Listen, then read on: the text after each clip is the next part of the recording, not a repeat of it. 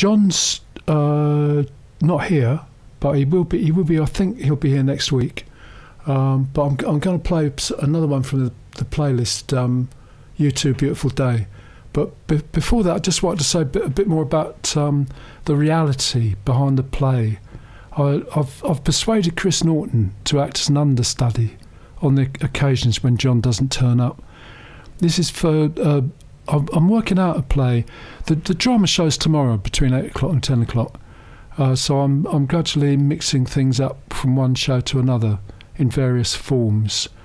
But this is, as I say, is more of a reality show. The background for new listeners is that John's upset. You can tell when he talks about it. He is upset by the situation in Queen Street, where the temporary arrangements have closed down the crossing just outside the museum.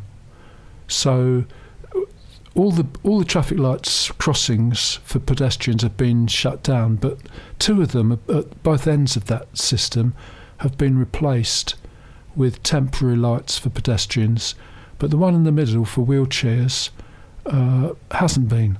And we've discovered this is for budget reasons, really. To coordinate all the lights on temporary schemes would be very expensive. So I think it will be sorted out eventually.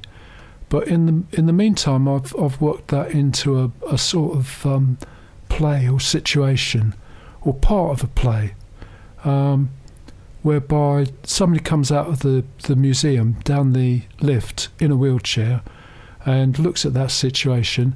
They start out very, very enthusiastic because they've been told about the treasures of Exeter and places to go. All kinds of stories can be started with what's available as information inside the museum.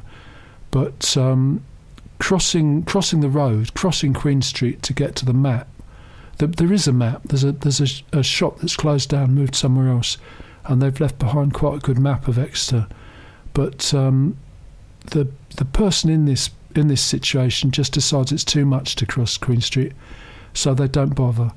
They go off down Gandy Street or somewhere like that.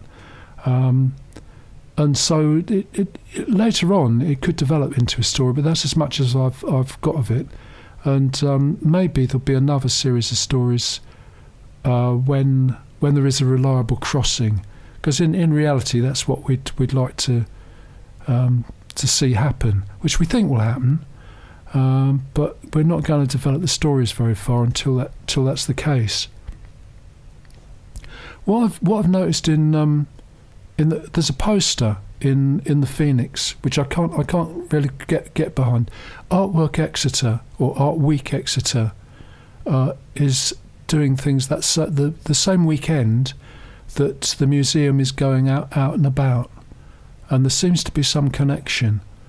But I can't. I've retweeted what I can find, but I can't find any details on that.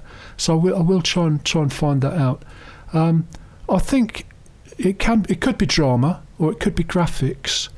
I know the artwork Exeter people will use other words, but for Twitterers such as ourselves, WENOTNO or Will789GB, it's really just a little graphic. It's a small, but we'll work with those, and also our drama, which it was not much of a drama.